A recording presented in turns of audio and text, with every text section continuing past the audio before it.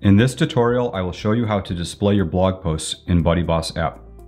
BuddyBoss App provides a really engaging blog experience, allowing your members to view all of your blog posts in a beautiful interface.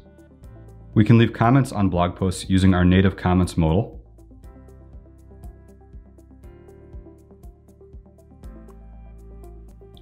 Which provides a really nice experience. Now let's go into the WordPress admin so I can show you how to configure the blog. Here we are in the WordPress admin at BuddyBoss App branding tab bar. The first thing we're going to want to do is add a menu into our app navigation so that our members can actually access the blog in our app. I can add that menu into the tab bar or into the More screen, whichever I prefer. For this example, I'll add it into the More screen by clicking on here. Note that I have another tutorial explaining in detail how to use the tab bar and More screen, so make sure to watch that video if you're interested. On the left side, we can see this core app menu list. This contains all of the core screens that are part of the app. And we can see one of the screens here is for blog. So let's go ahead and add it into our menu. And if I scroll down here, we can see it's been added to the bottom of our menu. And coming back into our device preview, we can see that our blog menu is added here as well. I'm going to move this up into the community section.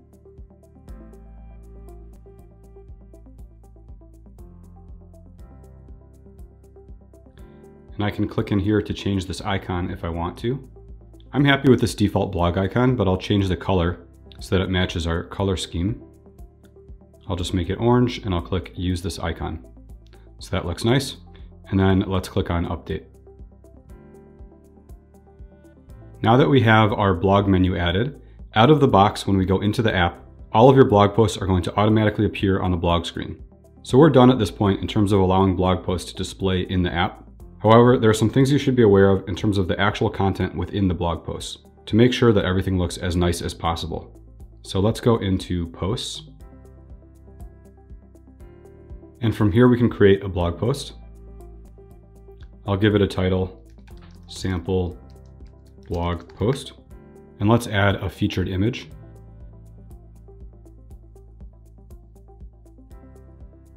I'll use this one. And this image is going to display really nicely in the app, showing at the top of the blog post. And now let's add some content. The most important thing to understand about native app content is that the absolute best experience will be if you are using Gutenberg blocks to format your content. So I'm going to use this Gutenberg paragraph block. I'll say, this is my blog post. Behind the scenes, WordPress is using APIs to render this block preview. We are able to take advantage of this and use these APIs to pull this block content into the app to display it natively. If I click here to add another block, we can see that some blocks have this mobile app icon. This means that these blocks are officially supported in the app through our APIs. These will all display using React Native, and for most of these blocks, they will be able to take advantage of API caching to speed up performance and subsequent visits in the app. I explain how to configure API caching for blog posts and for other areas of the app in another tutorial. So make sure to check out that tutorial if you're interested. We're already supporting most of the default WordPress blocks, and as time goes on, we will continue to support more and more. If a block does not contain the mobile app icon, that does not mean it cannot be used in the app at all.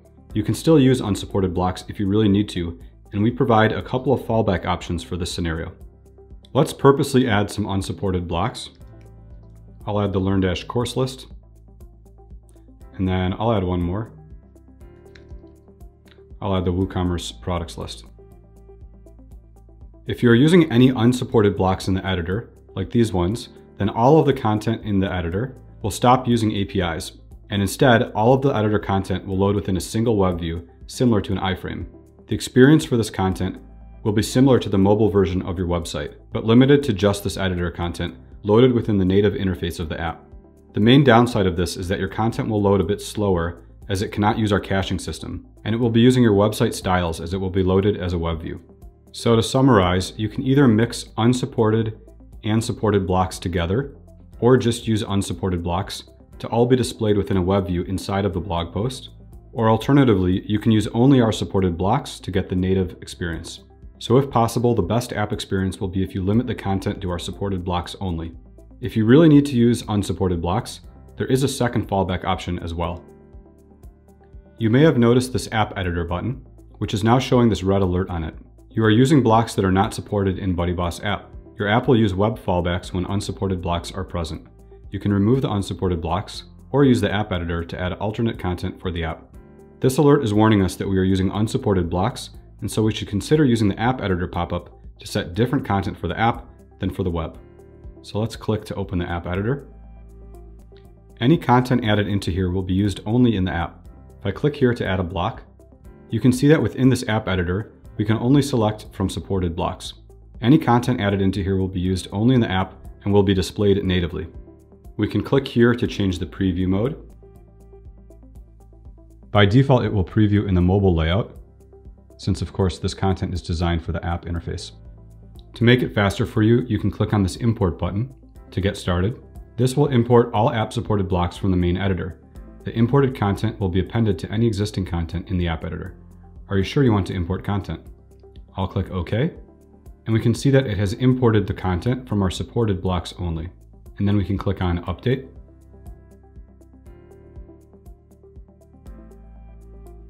And let's come back to our posts index for a moment. And here is the new blog post that we just created. We can see this App Editor label. This tells us that the content from this blog post has been overwritten for the app using the App Editor.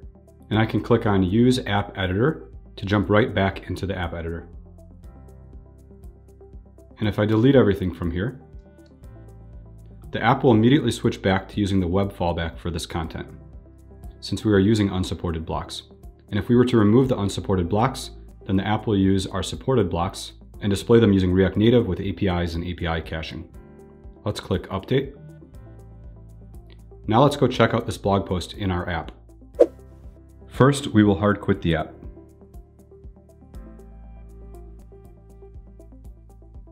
And now let's navigate into our blog. Here is the blog menu that we set up earlier. And here is the index of all of our blog posts. We can sort our posts by category, and we can also sort posts by the date they were published.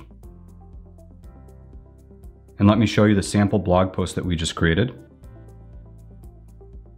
so you can see how unsupported blocks look in the app.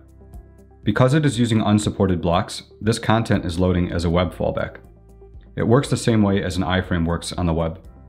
Toward the bottom of the content, you will see this Read More link, which you can tap to view all of the content within a modal. We can't really predict in advance how tall this content's going to be because it's loading within an iframe. So the only way we can ensure that all of the content will always remain visible is to allow for this infinite scrolling within the modal. In here, I can scroll through our Learn Dash course content, and down here, I get into our WooCommerce products block.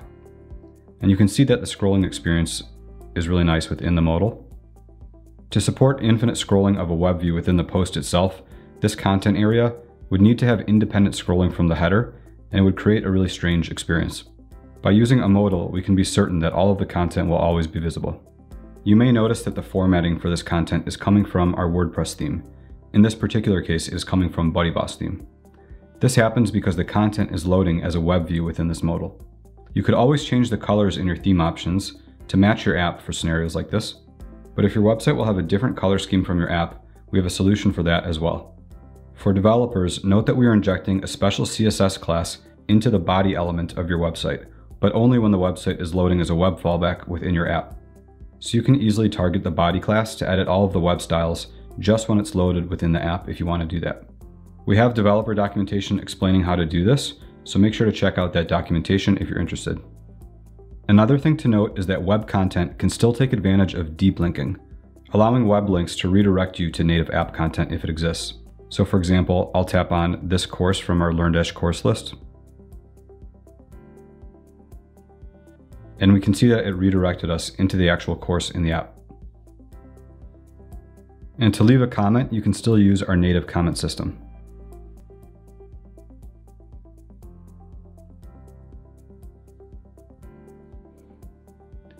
All right, now let's go back and we can scroll through some blog posts. Let's tap on this one. And here we are reminded how native supported blocks render. If we use only supported blocks in the main editor or in the app editor, it will work just like this. When possible, we recommend using native blocks, and then everything will just work beautifully out of the box. We know that a lot of you are producing blog posts in your websites, and it's important to you to have this content in your app. So we wanted to make sure to provide the most beautiful, fastest, and native feeling blog experience in our app possible.